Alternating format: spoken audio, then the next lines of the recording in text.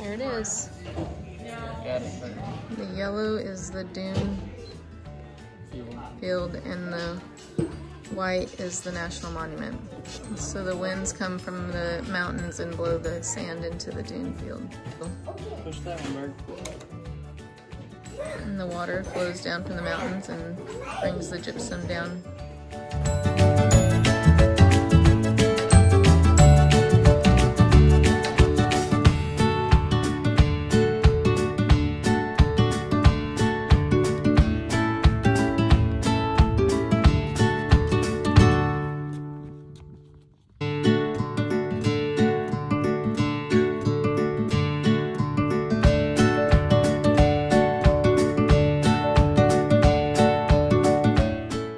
The dunes are always changing, of course. They never stay the same. And we were reading in the visitor center that these yucca could have stems as long as 30 feet to keep them at the top of the dunes to deal with the changes of the dunes.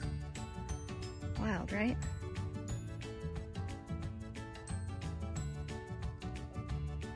Just have to climb back up and not break your neck.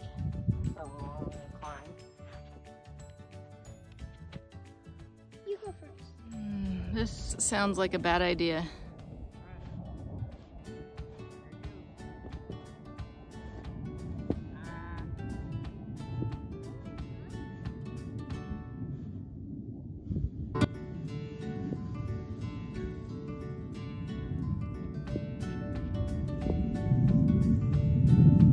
That didn't go as bad as I thought it was gonna go.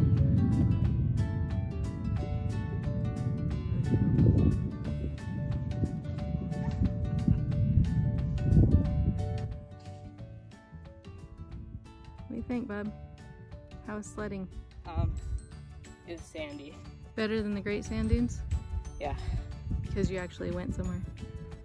This gypsum sand is more firm than the sand that we saw at the Great Sand Dunes. Yeah. Right? Where's Bird? Do we need to help her? No, I think she's got it. Let's check.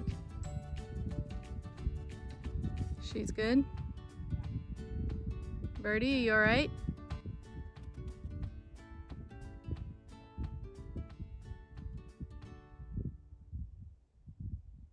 There she comes.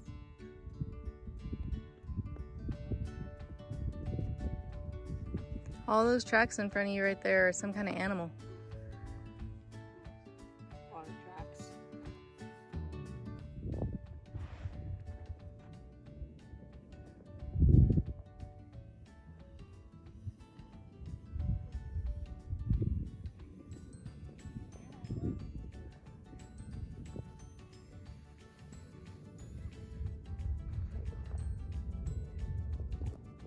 Good job, Birdie.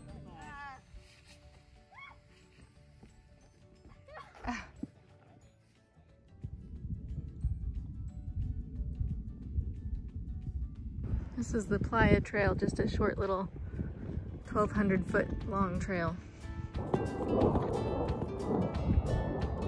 The White Sands is at the bottom of a basin that gathers water from the surrounding mountains.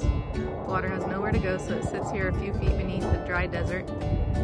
When summer rains, the underground water level rises and it fills in the playas, which is what you see out there. And we did have rain a couple days ago. You can hear that jet. We're right next to the Air Force Base. And to the south of here, I believe, yeah, to the south of here is the White Sands Missile Range run by the Army.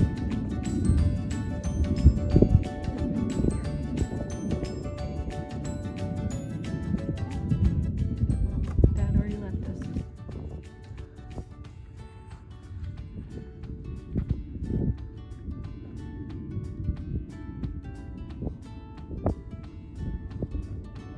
What month are we in?